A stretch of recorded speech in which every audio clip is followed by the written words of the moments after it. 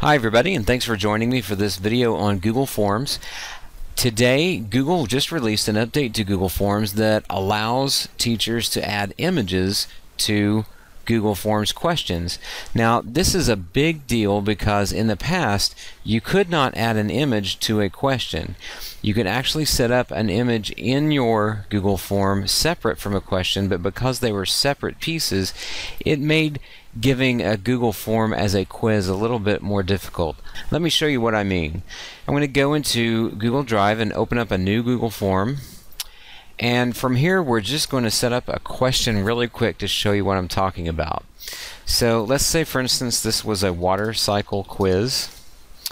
And I'm going to go ahead and add, like we would have in the past, I'm going to add a question.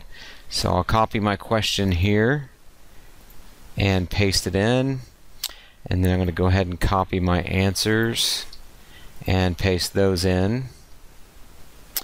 And then I'm finished with that question.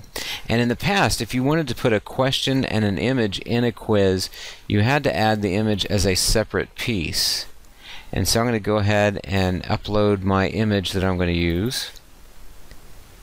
And then let's say, for instance, for this quiz, I want this image to be above the question. Okay, so we'll put it up here. So now we have our question below our picture.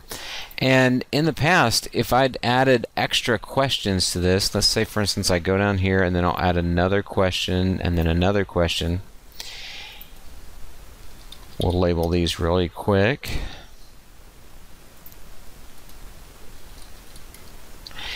And then I'd gone up into the settings options and said, for the presentation of this, we want to shuffle the question order.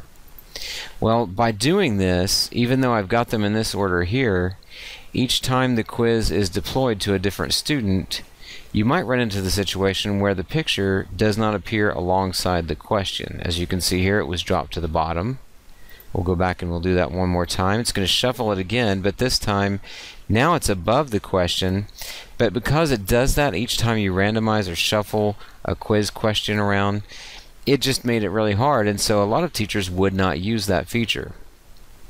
Well, now, starting today, Google Forms has made it so that you can add an image into a question. So I'm going to take this image out. So now you'll notice that whenever you add a question, if you put your mouse right next to the question, there's this add image icon.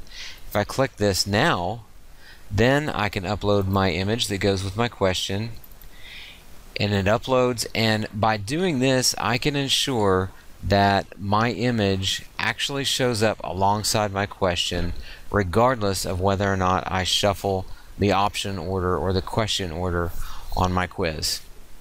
So here's my picture, and it actually appears just beneath the question. And so now, if you remember, on settings I have under presentation shuffle question order is set up. So now when I hit preview, every single time that image will appear with the question. Well, hopefully this is a good change for you. I know I'm going to enjoy it because in doing flipped classroom things, I like to have the images right there alongside the question every time. So again, thanks for joining me, and good luck to you in school this year.